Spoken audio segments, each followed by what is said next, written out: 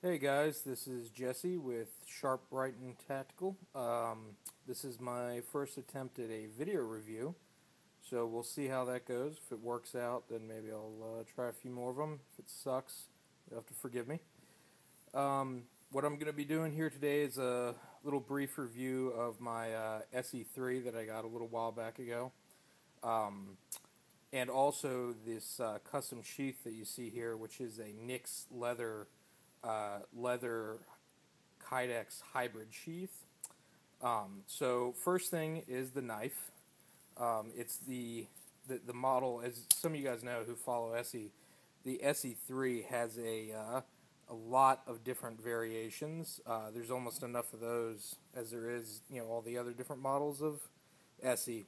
This one is the SE3 mil CP, which is clip point. So you see here, it actually has a sharpened back to about right there where my thumb is, in case you can't see it.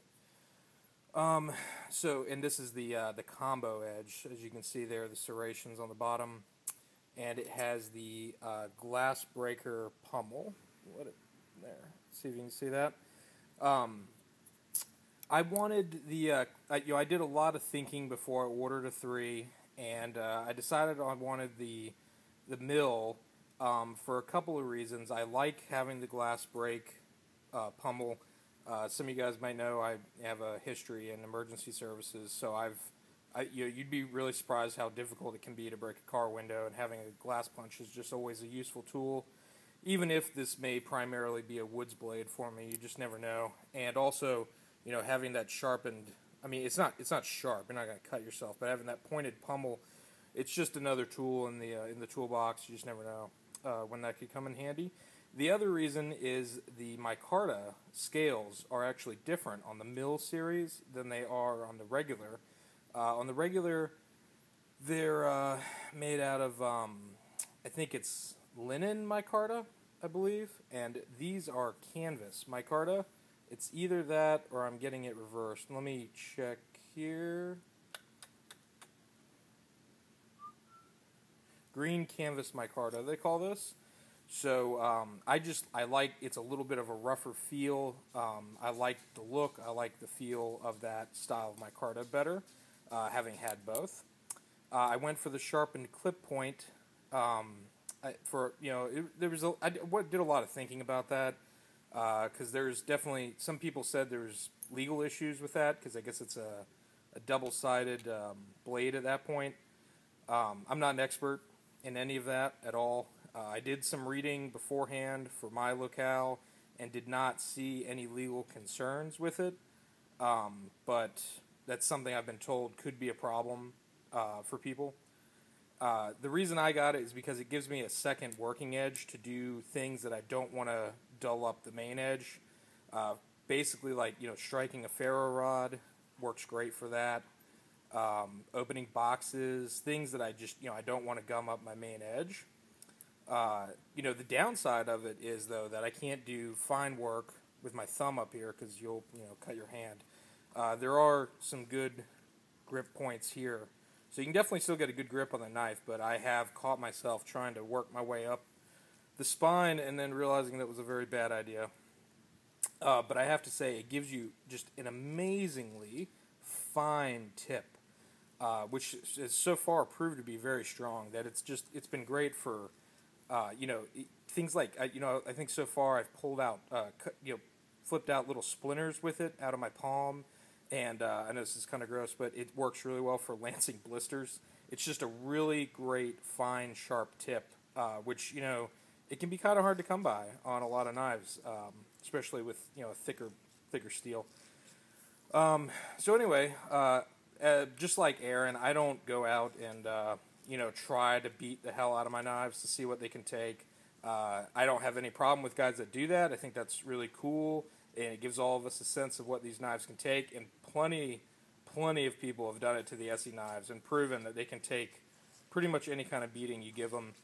And so I just haven't done that with it. That's not what this review is about. I think it'll hold up fine in the field. I've done, like I said, small chores around. I've taken it in the woods a few times.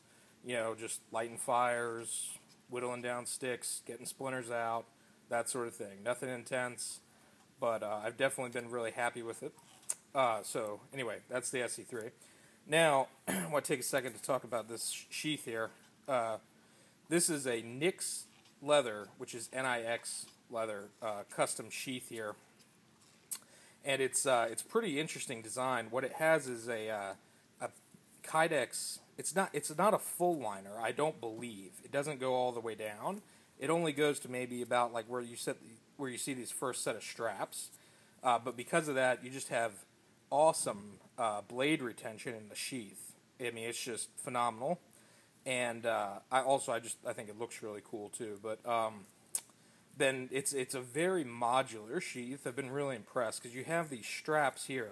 These are snaps. This is hard to do one-handed. That wrap around, so you can unsnap it and then carry it, horizontal carry on your belt or strap it to your pack, anything like that. So that's nice, but you're not limited to that because it comes with this piece right here, which is kind of like a standard drop loop that you'd put on your belt. So what you can do is this is just how I store it on there. You don't have to keep it on there if you're, you want to carry horizontal, but you just slide it up to just the first one there, snap all this back, there we go, and then boom, you have a nice little drop rig that can hang from your belt, I just find this the versatility awesome.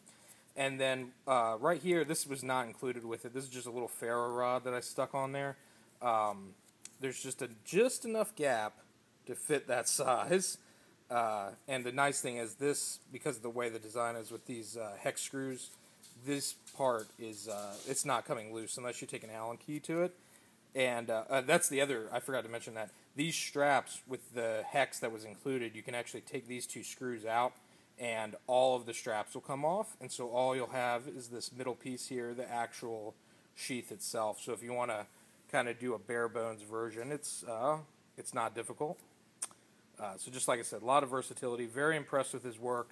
I don't think he's actually making sheaths right now. I don't know. I think maybe he moved, something like that. But if you check his website or his Facebook page, he talks about getting back in production soon. And I really highly recommend his work. It's really actually pretty affordable for what you get. In my opinion, I mean,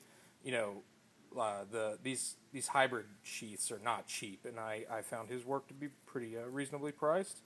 And also, he's a nice guy. He gets back with you when you email him, so you should drop him a line.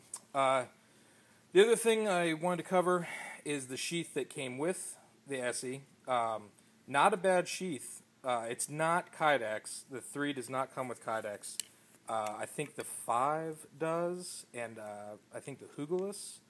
I'm not sure, but the 3 does not. It's I guess it's an injection molded plastic. It's not a lot different than Kydex, but it's it's not quite as nice. It's got more of a glossy feel to it. It's it's plasticky, but it's still not a bad sheath for coming with it. It's a lot better than a little Cordura piece of crap. It's definitely usable. And it comes with a few different options. It came with molly locks, and it also came with this boot clip back, which I attached. It's something you can kind of stick in your back pocket, something like that. Obviously, generally I use this sheath, but it's not bad. I just thought, for those of you who aren't interested in getting, spending the extra money on a sheath, it's definitely not bad. The factory sheath. As far as my ordering, I ordered it off Knife Center. I think it was, I've ordered a couple things off them, and I was pretty happy, just for people who are thinking about it. But I think Aaron and I have both ordered off of Knife Works out of Louisiana, and they are awesome. But the reason I went with Knife Center is they had a really wide selection of all the different 3 models, and the Knife Center did. Knife Works was pretty limited in the different variations of the 3 that they carried. Let's see. I'm not going to go over the specs. You can look them up. Everyone throws the specs out in their videos, but it's just to give you an idea of the rundown on this blade and this really awesome custom sheath, and really happy with all of it. So, yeah. Hope you guys liked the video. Take it easy.